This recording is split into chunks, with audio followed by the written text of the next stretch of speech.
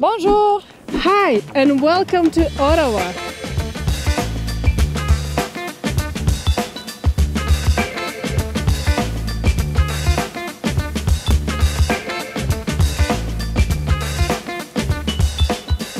That's right, today we're exploring the capital of Canada with its perfect mix of old and modern vibes. And this video is going to be special because we're here right in the heart of winter holidays, so you'll get to experience the Christmas charm of Ottawa. And also you'll get to experience Ottawa in its natural habitat, snowing and cold. In this video we're going to talk about three main aspects of life in Ottawa: its people and culture, its economy and job opportunities, as well as the cost of living, to give you an idea of what it's like living in Ottawa. Let's go!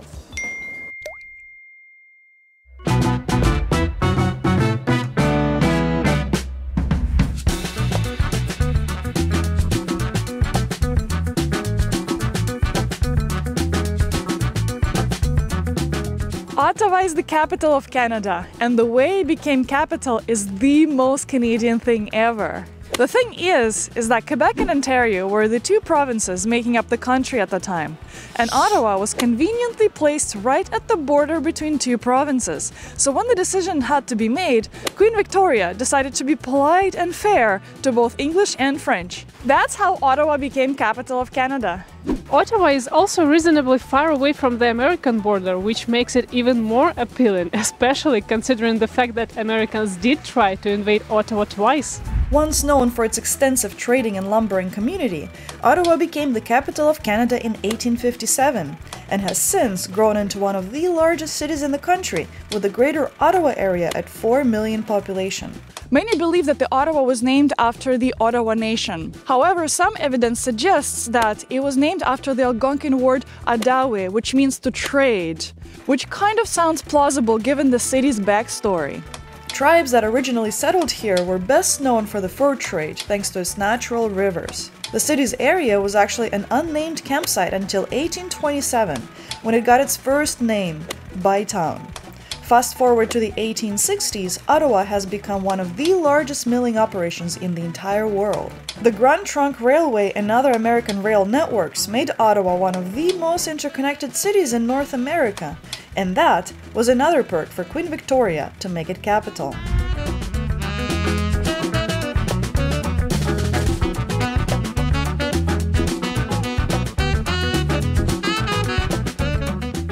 The city does a fantastic job intertwining culture and politics, encompassing the old nostalgic feeling of Ottawa while maintaining its modernity. With such a fascinating history, Ottawa's vibe does feel special, especially comparing to hustle and bustle of Toronto and sophistication of Montreal. If you like this video, please tap the like button below, cause 1. I'm freezing, and 2. This video is going to get even more interesting now.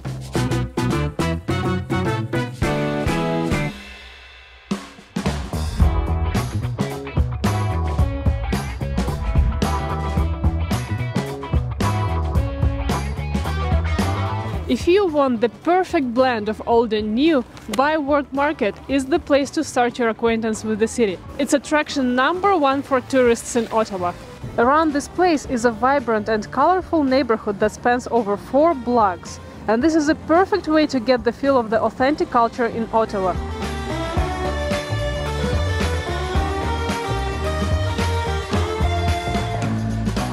Alright guys, now let's address the elephant in the room. I mean in the city. It's really hard to ignore the gorgeous Parliament building on the Parliament Hill. As the capital of Canada, Ottawa is home to the federal government. In fact, the government is the city's largest employer, employing over 20% of the residents. So you're bound to see government officials strolling the streets. And if you're wondering where your taxes are going, the Parliament building is currently undergoing a $3 billion renovation, which is not expected to be completed until 2028. You know, I found it hard to believe, but apparently another thing that our taxes go towards is the Canadian flag at the top of the Peace Tower. It's replaced every weekday, except for statutory holidays. Any Canadian resident can request to receive one of the previous flags for free, but there is a catch. The waiting list is currently over 100 years long. Let's count the amount of Canadian flags I can see here in the radius of 100 meters. 1, 2, 3, 4, 5, 6, 7, 8, 9, 10, 11. 11 flags! Ottawa is a truly bilingual city. Its bilingualism rate is at 44%. You can certainly get by speaking just one of the official languages, unless you want to work for the government, in which case you'll have to be bilingual. Although way smaller than Montreal or Toronto, Ottawa still has this big city feel without being too overwhelming. It's a good balance between open green space and skyscraper buildings. And skyscrapers aren't that tall.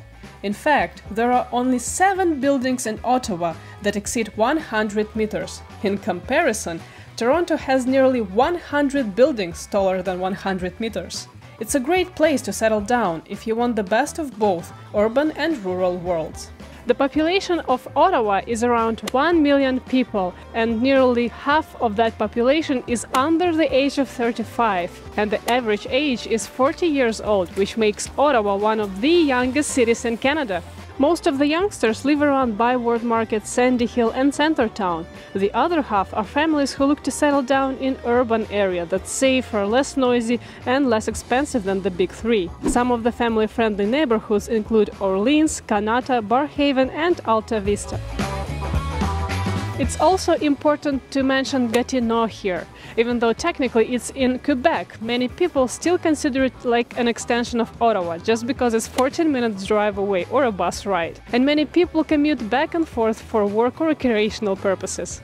Ottawa is also one of the least diverse cities in Canada. Only 23% of people here identify as visible minorities, and the largest immigrant communities in Ottawa are Arab, Chinese and South European.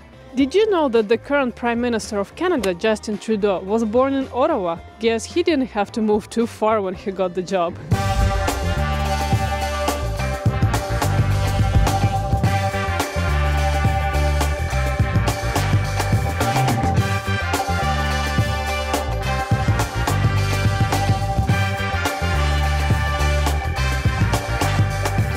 Ottawa is in the confluence of 3 major rivers. With the most of the city center spanning across the Ottawa River, winters here can get pretty cold.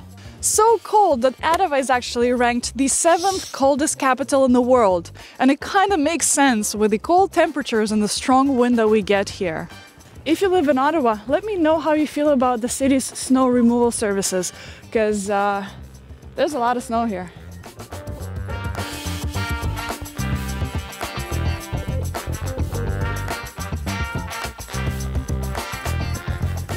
The first snowfall usually happens in November, and the snowy weather can last until as late as May.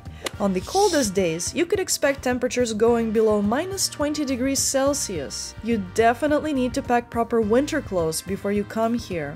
With these cold temperatures, you absolutely have to keep winters warm and fun as much as you can. So the Ottawa people came up with a long list of fun things to do in the winter. Ottawa is home to the Rideau Canal Skateway, which is the longest naturally frozen skating rink in the entire world. It's open from late December to late February, and you can experience ice skating with beautiful views for free. If hitting the slopes is more your style, there are many places around the city for cross-country ski, downhill ski, snowboard, tube and toboggan. Or you can visit national parks Omega or Gatineau for trails with stunning views, campsites and cabins with wildlife sightings.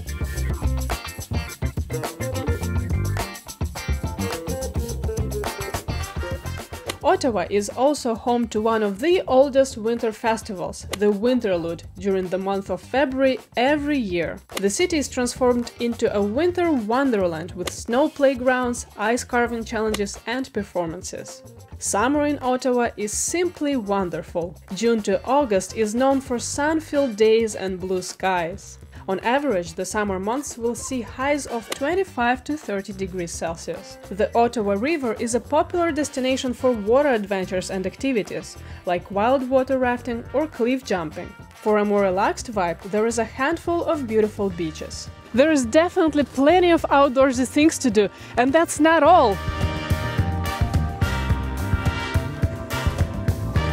There are around 35 major festivals in Ottawa. The Canadian Tulip Festival is one of the most famous ones. Located in Commissioners Park, it preserves the memorable role of the Canadian troops in the liberation of Netherlands and Europe, as well as it commemorates the birth of Dutch Princess Margaret in Ottawa during the World War II. The annual Canada Day Festival on July 1st is also one of the biggest in all of Canada for obvious reasons. There's no better place to celebrate the country's birthday than its capital. It's a glorious fireworks show and celebrations that the entire city takes part in. Ottawa is also known for its museums. There are more than 14 museums here, and Canadian History Museum is the most visited in the whole country. Ottawa is also home to 7 out of 9 national museums in the whole Canada, which means if you're interested in something, Ottawa has a museum for it.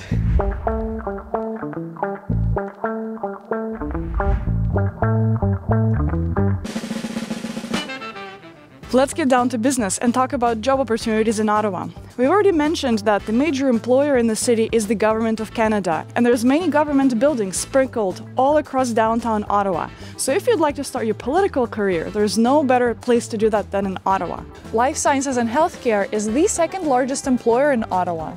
It's a hub for research, development, and innovation, with world-class research labs that consistently make worldwide discoveries and scientific advancements. That is why the city has more scientists, engineers, and PhDs per capita than any other city in Canada. In 2021, the city climbed into the top 10 position for ranking the list of North American talent hubs.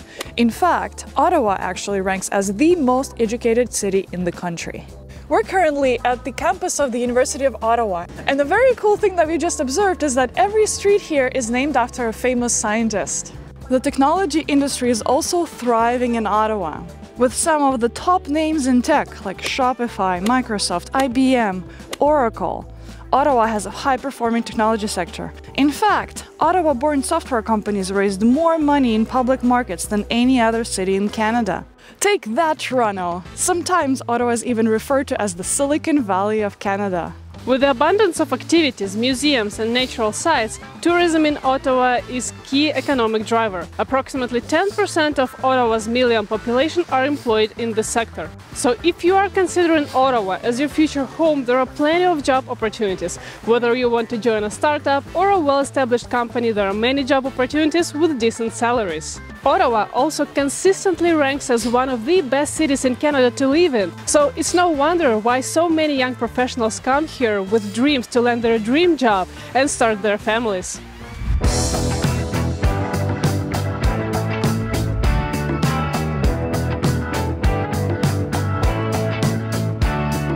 The cost of living is essentially the most important factor in determining which city to live in, especially in these times, the times of high inflation and the looming housing crisis.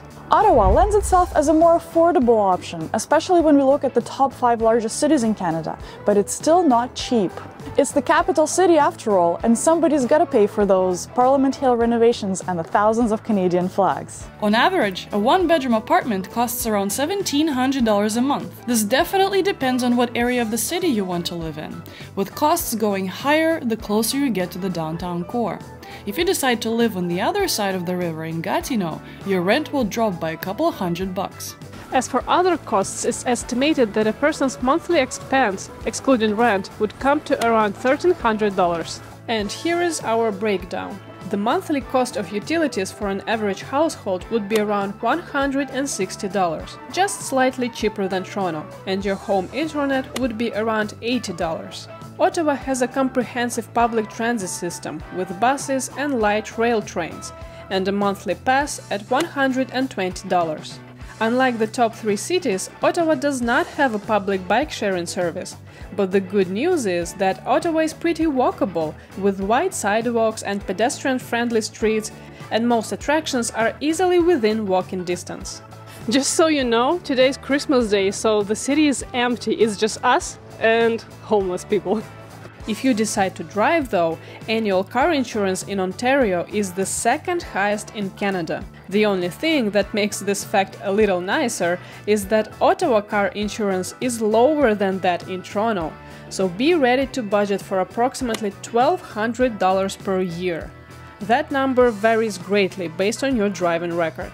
Ottawa is located in the province of Ontario, so expect to pay the Ontario provincial tax. If you decide to live in the Gatineau area, be careful because you will be considered a resident of Quebec, and therefore you will have to pay Quebec income tax, which is 5 to 10% higher. Median household income in Ottawa, according to StatsCan, is $77,000.